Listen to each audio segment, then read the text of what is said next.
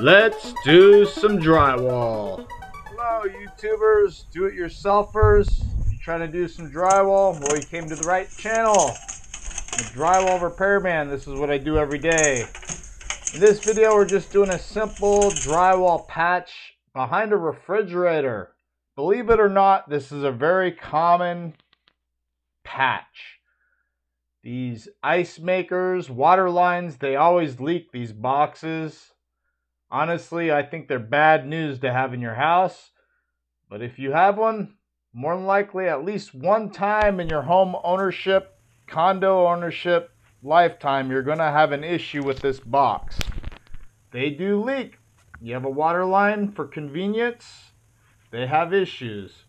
So once they start leaking or they have issues, the plumber's going to have to open up the wall and they're going to have to fix these boxes. Basically put in a new valve. This guy did a good job, so all he did was just cut a little patch underneath it. So he did a real good job here. So we're basically going to go through and fix this up. I'm not going to bore you step by step. It's just basic watch and learn videos. Get the area masked off. We're going to go ahead and put some backing in. Always add backing. If you don't want to add backing, then you're going to have to cut back center to the next stud. So I like to add backing. I'm going to use sheetrock. I'm using a purple board, which is like a mold resistant sheetrock.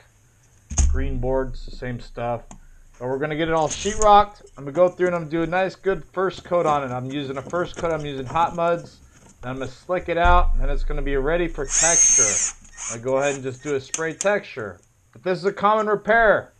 Maybe you should pull your refrigerator out tonight and take a look at it and see what's behind there. You might have the same issue. Most of them I see leak, slow leaks. You don't even know until you see the water in front of the refrigerator. So sometimes it's good to at least visually inspect these boxes behind your refrigerator once in a while. When they really get bad, then you're going to have to open up the wall. And if they're really bad, they just leak slowly into your wall and they create a lot of damage.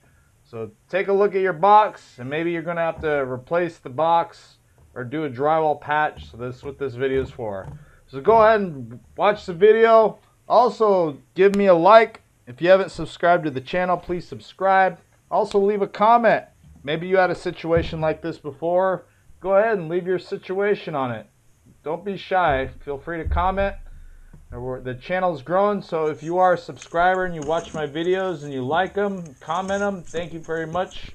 I'm going to keep making videos. I'm going to try to make some smaller videos, small stuff like this, more like do-it-yourselfer type repairs. Easy patch job. This is a job anybody can do themselves. At least get it ready before you hire someone. Do what you can do, what you're comfortable doing before you hire someone else. And if you're not really handy at all and you don't have basic tools, it's probably sometimes easier and cheaper just to hire someone to get it over with.